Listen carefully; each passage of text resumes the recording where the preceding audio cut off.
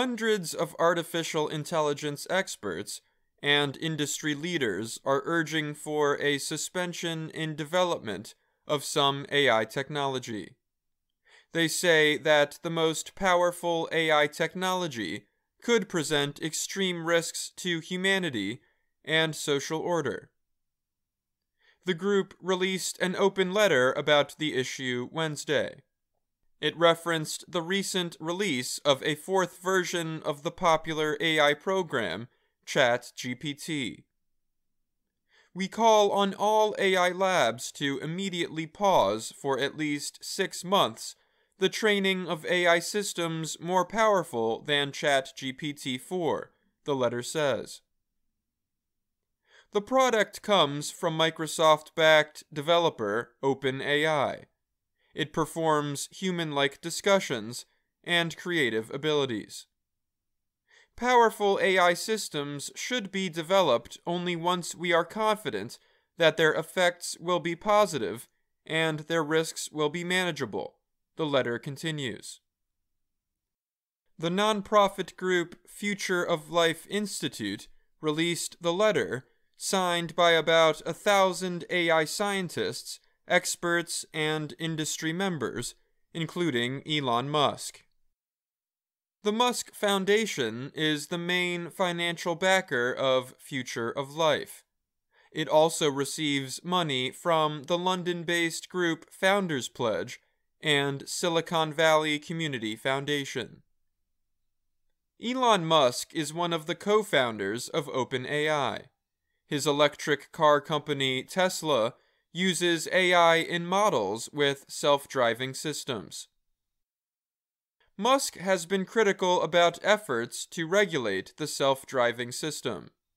But now, he is hoping an agency is created to make sure the development of AI serves the public.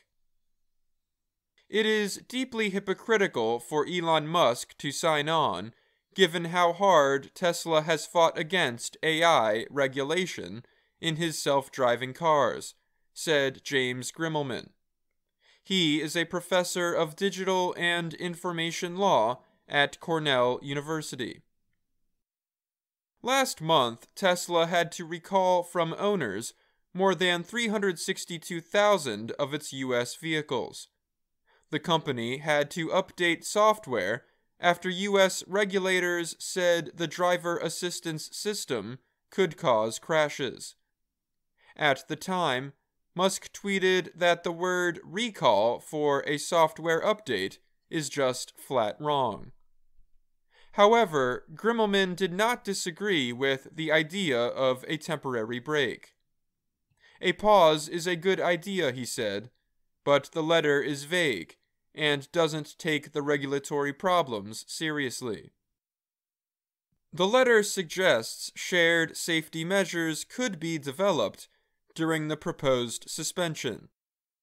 It also calls on developers to work with policymakers on governance. The letter noted danger linked especially to human competitive intelligence. The writers ask, should we develop non-human minds that might eventually outnumber, outsmart, and replace us?